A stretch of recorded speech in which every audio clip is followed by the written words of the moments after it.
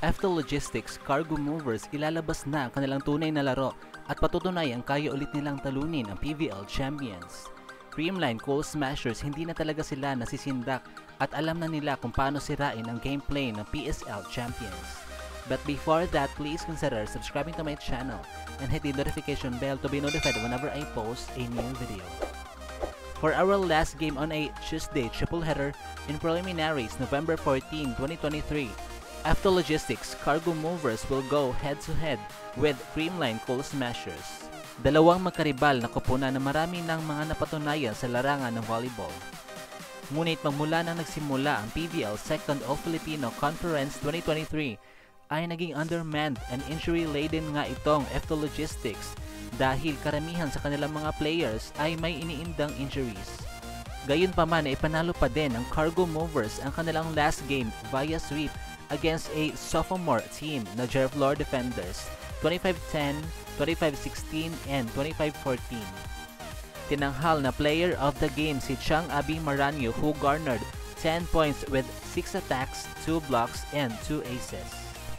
And for the side of Creamline na undefeated pa din, pinakita naman talaga nila ang kanilang resilience and perseverance sa naging pukpukan nila kontra sa kanilang old rivals sa PVL which is Petrogas, na nauna na sana nakakuha ng 2 sets pero iginapang lang talaga ng Coal Smashers na eventually napaabot pa ng 5th set hanggang sana ipanalo nila ang nail-biting game 25-22, 23-25, 25-27, 25-19, and 15-13. Thus, Carlos was chosen as the best player of the game dahil kahit sa 4th set na siya binabad, naka 16 points kaagad siya.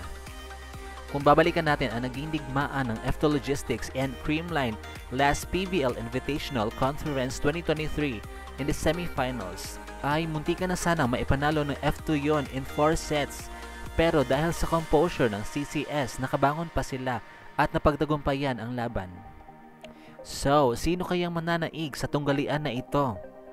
Will it be Creamline Coal Smashers na kahit sino pa ang ipasok sa loob ng court ay magde-deliver talaga at willing mag-step up kapag nabigyan ng chance? Or ipapakita na ng FT Logistics Cargo Movers kung sino talaga sila at paninindigan nila ang kanilang goal every conference na talunin ang defending champions?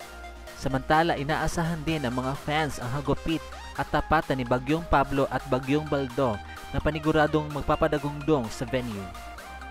Kaya naman pakatutukan talaga ang kanilang digmaan roughly around 6 PM na gaganapin sa Smart Araneta Coliseum. At dito na nga po nagtatapos ang ating video. Thank you so much for watching. Huwag niyo po kalimutan mag-subscribe sa aking channel to be in the know about the latest snippets regarding Premier Volleyball League. Bye!